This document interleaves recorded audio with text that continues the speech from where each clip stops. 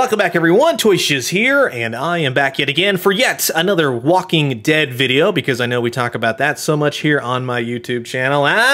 But in all seriousness, this comes courtesy of my friends over at Diamond Select. We have the exclusive first look at the entire first wave of their brand new 7-inch scale from the Image Comics / Skybound Entertainment, The Walking Dead comic book. Now, the first figure of said 2-figure wave is the one, the only, the original samurai herself, Michonne, and she looks great, comes packaged with a ton of accessories on the backside of the box, which is okay. It does the trick in getting us the figure, right? You can screen grab this if you want to read up on Michonne, and this figure was sculpted by Paul Harding and designed by Eamon O'Donoghue.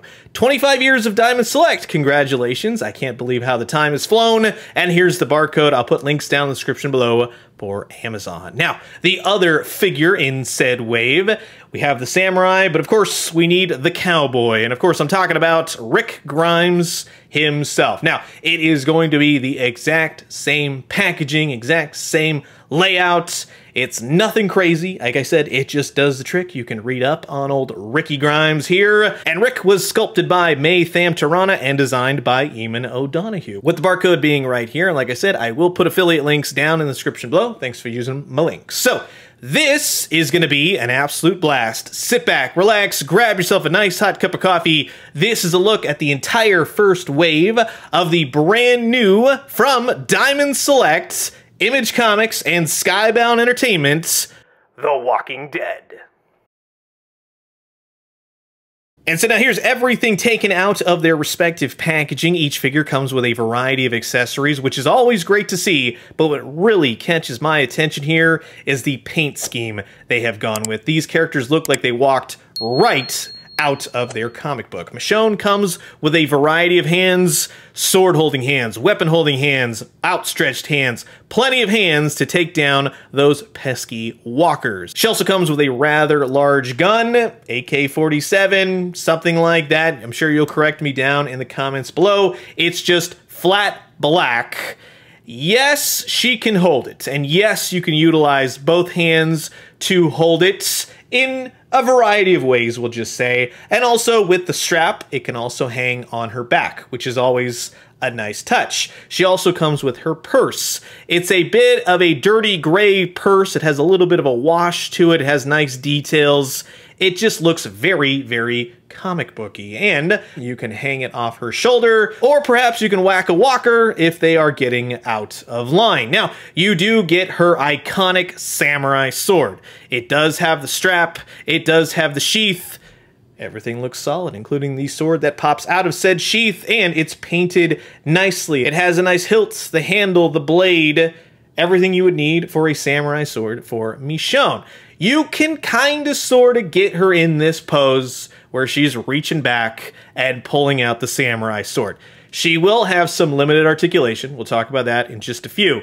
But in holding it, I did have to heat the hands, kind of just squeeze them a little bit just to get a tighter grip. It was a little bit loose. But I will say this. In looking at this figure, the sculpted details, the face alone, the hair, and that paint scheme looks amazing. Diamond Select knocked it out of the park in terms of bringing these classic comic book characters now to life. This is amazing. It's a lot of fun, especially when you have more in-living color type figures in the background. It looks like it grayscaled out half of your toys. Peg holes on the bottom, the details of the boots, the laces, the socks. She even has that Kevlar sort of chainmail armor that you can see right below her pant leg. I love to see that. That's some awesome detail. But what's even cooler, as you travel up her leg in terms of where some of her pants have been ripped, you can see that that Kevlar continues. And that is on both sides of her legs. Continuing up to that skirt piece, she has that really cool design along with that designer belt right there. The jackets, the little bit of a bandage on one arm, the gloves. It's just all really cool. Again, this is what I think of when you say you're gonna make a toy in black and white. Yeah, they nailed this. In terms of the articulation, the head portrait does not knock into the collar. Her hair does not impede anything. You can get it left, right, up, down. The arms, now I'm going to say, I wish Diamond Select had just improved upon the articulation a bit, because these figures look so dang good. It's going to be kind of around there. That's as high as the arm is going to go out off to the side. She will twist at the elbow. She has single jointed elbows. Double jointed would have been nice in this case because of the weapons and such. And her gloves are on a swivel. It's an odd choice, to be sure. I wish it was a different articulation scheme like you'll see with Rick Grimes. This one is kind of just like a head on a ball socket kind of thing. It just kind of rotates, where I wish it had more momentum up, down, left, right. She does have an ab crunch. She has a waist swivel. Her skirt piece will definitely impede the legs. They're not going to really move all that much. I wish it had a slit on one side so you could just get more momentum, more movement out of her. Single jointed knees. I do wish that the joint there was painted black. It's gray, so it kind of stands out. She'll swivel at the knees, swivel at the boots, and then she has her actual feet, which will go up, down, left, right, side to side, peg holes on the bottom. Not too shabby. In terms of what I look for articulation, it does meet my fancy, but there are some things, especially when utilizing some of the accessories, that I wish, yes, added articulation would have been more ideal. When you look at Rick Grimes, who I'm going to tell you, just to save you some time, is an awesome figure. Now, he does come with several hands. The right hand for him will have bandages, where the other one does not. So several hands really bring this character to life. Keep in mind, they are rather large hands. More on that in just a few. But swapping them is easy. And again, I like how one of them is bandaged. You do get a hatchet slash axe. It's very simple. It's that black and white gray scale. He holds it really nicely. So if there be a walker a walking, you can definitely get a chopping, and that looks oh so cool. He does come with a hold on one second. It's a rifle. That's right, because I have mush mouth sometimes. So you have the rifle, which has, again, nice gray, black and white color scheme to it. But how does it look when Rick Grimes holds it? Well, if you have it just like this, you probably won't think anything of it. You can continue living your life. The unfortunate thing is that he has rather large hands, and some of the weapons with him are very small, teeny tiny. He'll hold it, but he can't exactly hold it well nor get his finger on the trigger. When it comes to Michonne, she can hold this much better because she has tinier hands.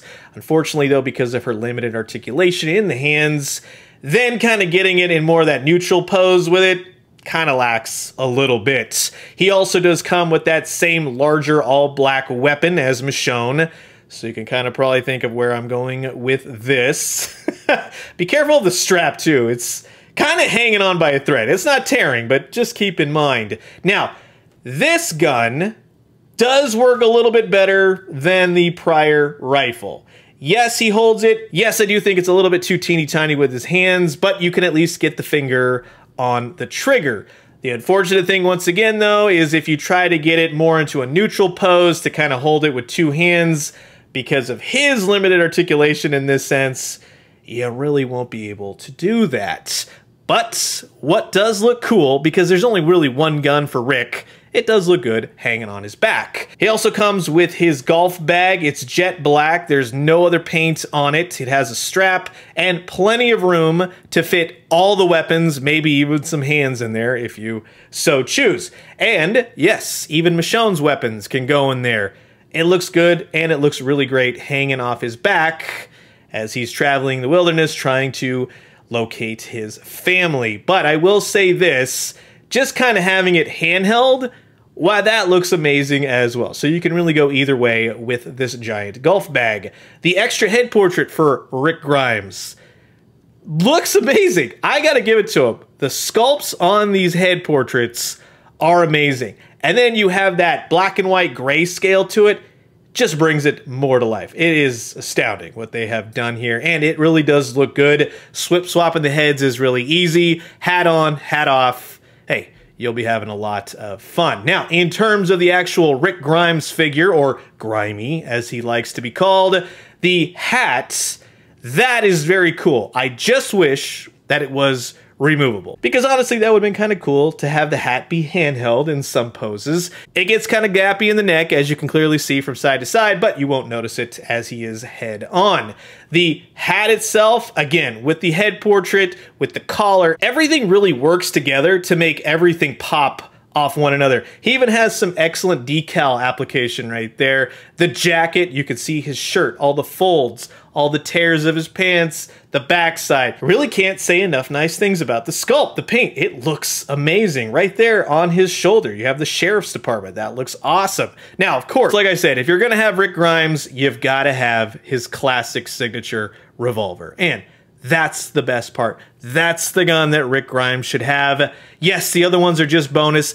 Yes, they should still work within the context of an action figure, but I tell you, I'm not going to be using those because this is the gun for me. And it goes right into his holster. It fits perfectly. It looks great. You'd think these things would be so simple, but I've seen other companies attempt it and you aced it. So well done. You also have little rips and tears in his jeans, which they have painted just to kind of bring it to life a little bit more. Down to his black boots. You got peg holes on the bottom. This is an awesome looking comic book style Image Comics Rick Grimes figure. You get plenty of articulation out of the head, up, down, left, right. Like with Michonne, this is again where I'm going to say, you've done a great job, Diamond Select, but I wish you would have improved upon the articulation. Perhaps Negan and then the walkers. Those will be part of Wave 2. It's going to be the same dealio. There's nothing at the bicep. He'll swivel at the elbow, single jointed. They are pinless though, so in that sense, I think that that's really terrific, but he has much better articulation in the hands than Michonne. He has one heck of an ab crunch, ab rotation.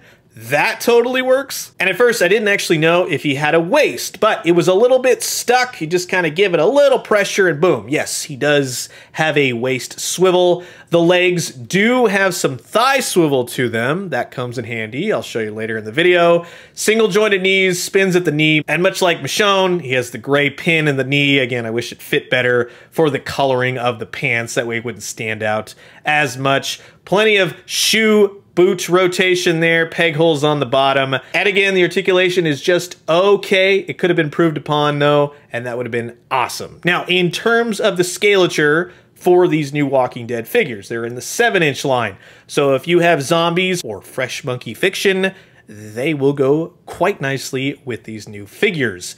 In terms of, let's say, McFarlane Toys, Spawn, DC Multiverse, yes, they will scale with those as well. Not every character is going to be ultimately perfect, but at least you have Batman and Spawn. That's a nice touch, especially with Image Comics. Marvel Legends, Ghost Rider, Wolverine, I think they're a little bit too tall. You can kind of sort of fudge them in there, but I wouldn't say it's perfect. I would say it's, yeah, right on that cusp. Like, you could, but don't. And you could also put them with the Ninja Turtles by NECA Toys. Now, one thing I want to point out, in prior Ninja Turtle land, we've always seen black and white, right? And they truly are black and white.